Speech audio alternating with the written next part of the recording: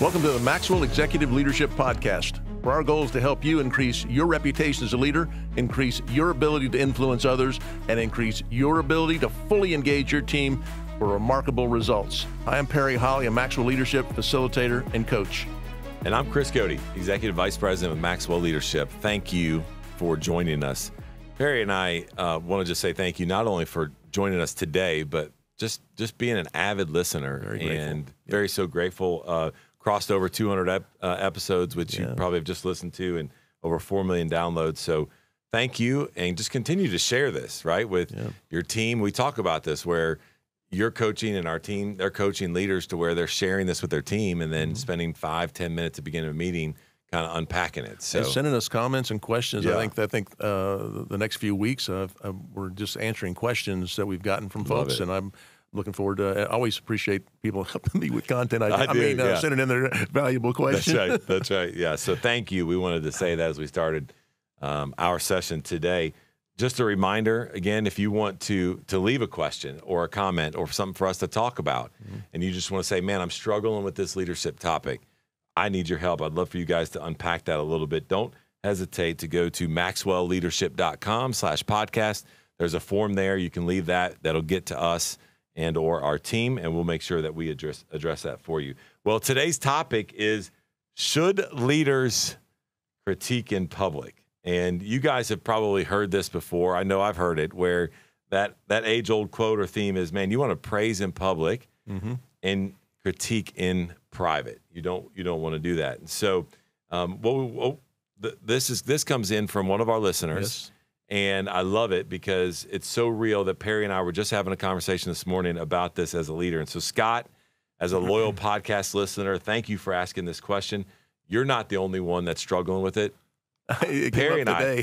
Today, no lie, in our leadership. So I absolutely love that. So he asked, aren't we losing the ability for others to observe and learn from the critique of leaders or people so that they are clear on the leaders or our standards and expectations, and what we will or will not tolerate in meetings and sessions or whatever that might be? So talk to us a little bit about where you're going to go with this content and this question or thought from Scott. Well, I actually don't want it to go unmentioned that Scott also suggested that maybe Perry would have 5 reasons. And so I'm noticing everybody's a comedian now. That's right. They're following it. I love it. Thanks, Scott. But I thought about it, and actually I can come up with 5 things I think you should consider. So 5 questions I would ask about whether you want to critique someone in public, to make an example, to let other people learn, to let them see what you tolerate and what you don't tolerate. Is an interesting question, and I have always heard, always praise in public, critique in private. That's right.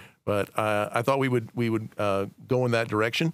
I am proud of you for the 5 things that we're going to discuss today. When we talk about this is really about providing feedback to your team. That's what we're talking about. We're talking about consistent communication and feedback with them, both from a constructive, but then also on the other side of this is something where it's positive, and your team does need to hear both of them and in the right way. And so let's talk a little bit about, because this word critique can come across as finger pointing, you think about back in the day. Criticism, right? And so as we talk about this, let's unpack a little bit about constructive feedback. Well, I definitely think, glass half empty critique or criticism, glass half full, like you said, it is productive feedback that we want to help people. So, but part of the question, let me get started with the questions and get your feedback on that. So the first question is, what outcome is it that you're really looking for? We've talked here about, I know I introduced the E plus R equal O, where events happen, so people do stuff. And how do you respond to that? But what's your view on, and maybe, do you even remember E plus R equal O? I do. Okay. I do. And I'm a big fan of it. Yeah. And I know Brian Kite talks about that a lot. There's a lot of great resources out there. And I think this is a topic that, again, I'm internally right now working through this. And I think it's so relevant, where we talk about the event, right? Where something happened in a meeting or a conversation or at a session, someone on your team did something that requires your direct feedback or critique in the moment. Now, you can't control that. Can't right? control the E. Can't control the E, Things but what happen. you can control is the R, The response. which is the response to the event. And as leaders, sometimes we handle that the right way, sometimes we don't. And then based on the R, we're going to get to this kind of, this E is going to then generate with the R, the O, which is the outcome. Now, you can create the outcome that you're looking for, but at the end of the day, you can't necessarily control what's going to happen based off of that outcome. So, yeah, I'm a big fan of this. It's a great little simple formula, and I think it's something you can keep in mind and work with. Well, exactly right. And I think you definitely want to start every opportunity you have to give this constructive feedback or critique with just a thought. What is the outcome I'm looking for? And it could, I guess there are times I really want to send a message, which we'll talk about that in a moment. But if you did that, if you did it with considering, what are some of the possible outcomes you get when you consider the outcome first? Yeah. Well, I think there's two ways that this could go from big pictures, which is you're going to put somebody in their place, which is not going to be overall good for team morale, team culture.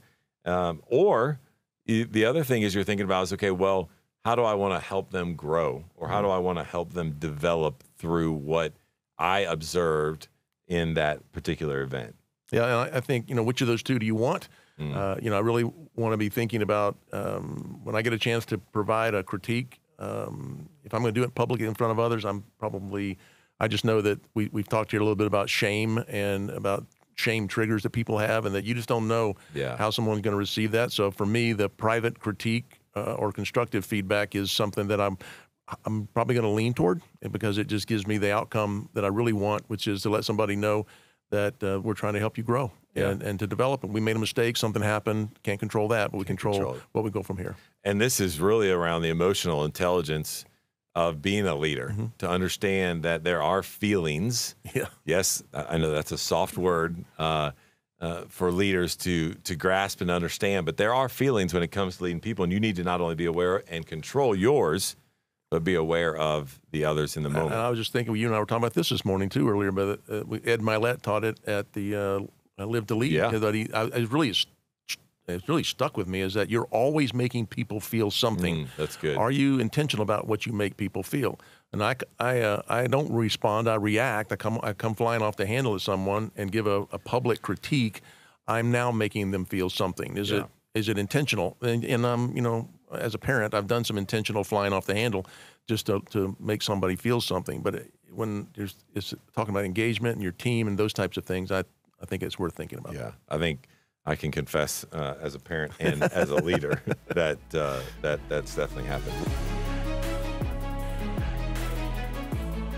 Hey, podcast listeners, how would you like to be equipped with the tools to continue your personal growth and refine your strengths and weaknesses, all while being surrounded by other growth-minded leaders like yourself?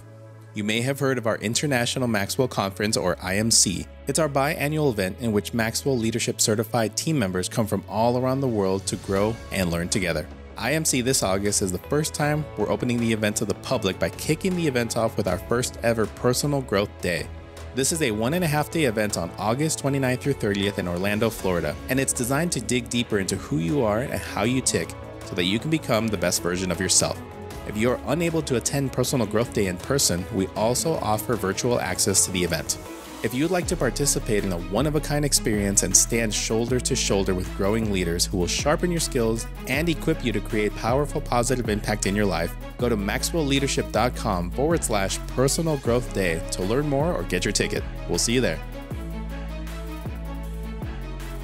All right, so this brings us to question number 2, which is, do you want to create more rowers or sinkers? And when I saw this, man, this is good stuff. I still use this illustration today, but this is definitely in reference to something that we've talked about previously here about people being in a boat. All right, so do we have rowers? Do we have watchers? And we have sinkers. So unpack this a little bit for our audience. Yeah, so rowers is what the engagement surveys as a fully engaged person. You picture them, they're in the boat, they're rowing with you.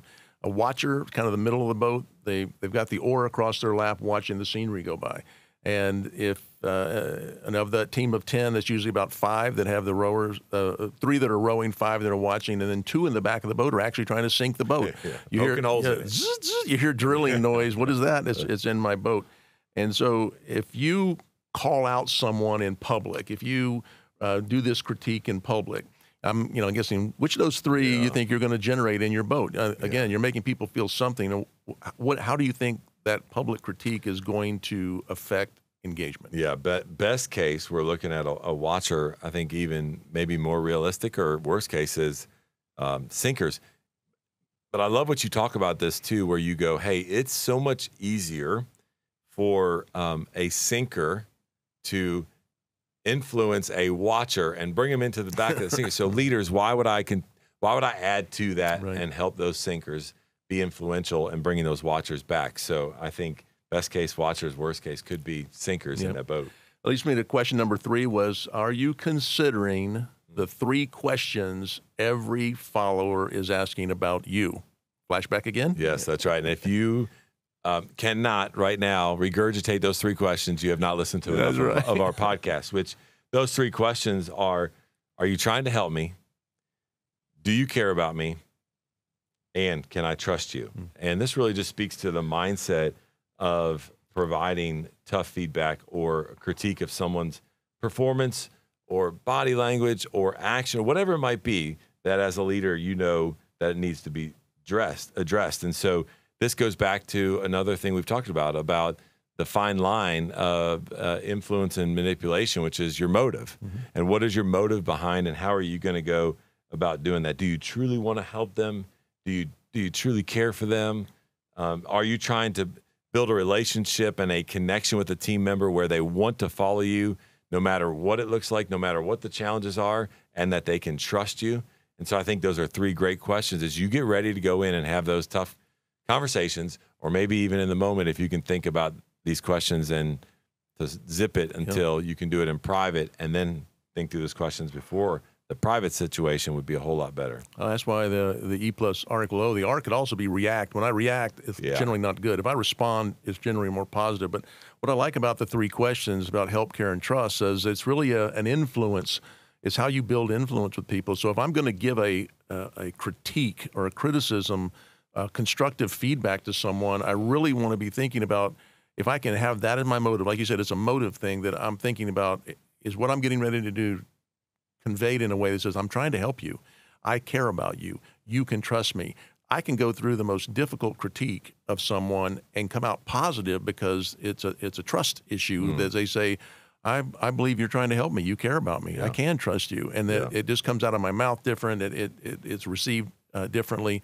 And I think it's done better in private that way, to let people know that you're really caring about them.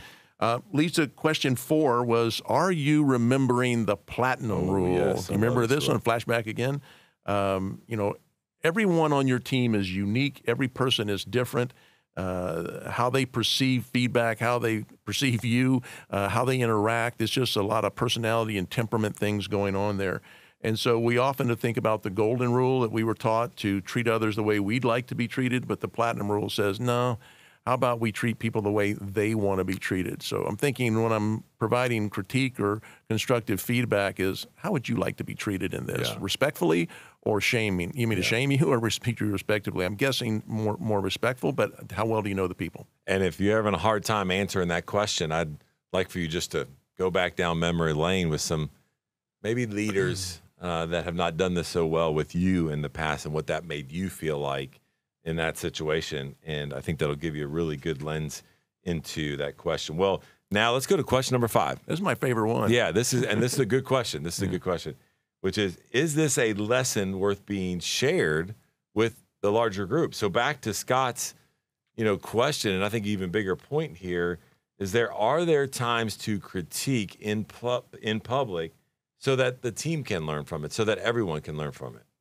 Yeah, so is there a bigger lesson? Is there a bigger something for everyone? I would go back to question 1, what's the outcome I'm looking for? But, what am I going to make an example of someone in front of others so that everybody learns the lesson? I think that's very dangerous. I would never do it. It's just too many variables, too many people watching. too much that can be perceived out of context, people that have different perceptions, all the things that we've talked about. However, I was thinking about how I have done this in the past is I would critique you in private and tell you that we had a issue, a problem, a challenge, whatever it was, and I would do my best to decide the outcome I want. I would think about showing help, care, and trust to you. I would think about treating you the way you'd like to be treated in that so that you receive it, maintain your engagement level and all that. But then I might go to a team meeting and then share. We had a situation recently. I want to make sure we're all on the same page. I'm not talking about any names. Right. I'm not talking about any details. You know what I've learned is most of the people on your team are already aware of what's going on. That's right. They know more than you think they know. They're waiting to see, are you going to handle it? Are you going to step up to it?